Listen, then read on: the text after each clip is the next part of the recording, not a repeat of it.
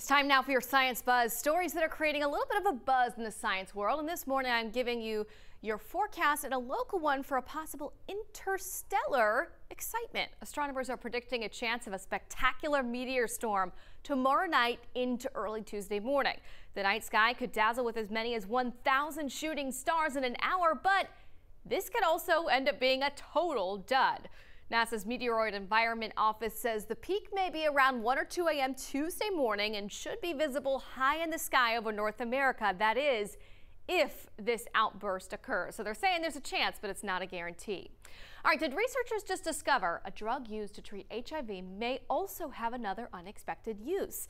It's possible. They say an HIV drug appears to reverse a type of memory loss in mice, according to a Nature publication UCLA researchers published. They identified a way to restore this brain function in middle-aged mice using the FDA-approved drug Maraviroc.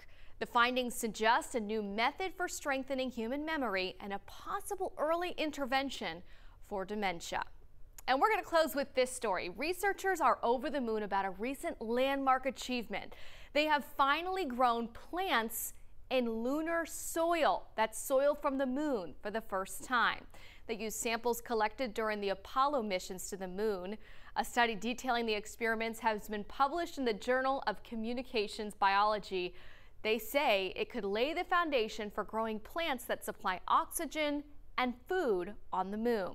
NASA hopes to land the first woman and first person of color at the lunar South Pole later this decade.